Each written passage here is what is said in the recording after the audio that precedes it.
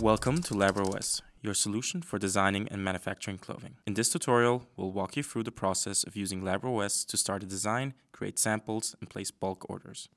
First of all, make sure to have all necessary files ready. Your graphic designs as vectorized files, reference pictures, and your cutting patterns in case you have any. Your request will only be processed when filled out correctly. So let's get into it. Log into your Labwear OS account.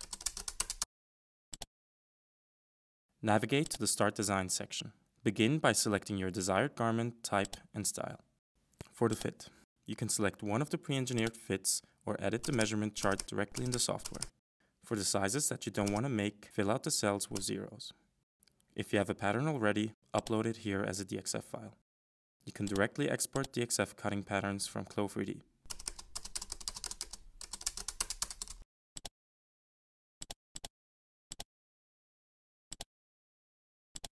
Choose your fabric type and composition. Always remember to press Save and Next. For the colorway, select the color or specify your desired color with Pantone TCX code. As standard, we use reactive dyes. But if you want to have a vintage look to it, select Fade Out dye. Check out Pantone Connect to find your TCX code. When it comes to the neck labels, you can select between label on the back and inseam loop label. You can choose between polyester, woven, or a cotton canvas label. Woven labels have an MOQ of 1,000 pieces and can be done in the given 18 different colors. Make sure to comment if your logo is in a different color than the provided file. Cotton canvas labels are our most sustainable option and have an MOQ of 200 pieces. They're only available in a canvas colorway. For your logo, upload it here.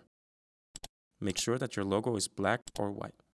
Care label. Do the same for the care label. The care label will be stitched inside your shirt around the waistline.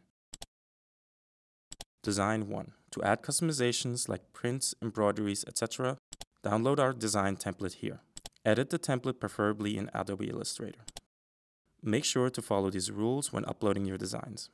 Indicate logo colors with Pantone TCX codes. Indicate positioning with distance measurements. Make sure your designs are vectorized. Upload the files here, so if you have a design you want to do, make sure to use the template correctly. Else we won't process your request. For blanks, you can skip this part. Design 2. Now you can select the stitching style or a sun fade. If you don't need that, you can skip this part. Always use a comment box if you have additional details to share.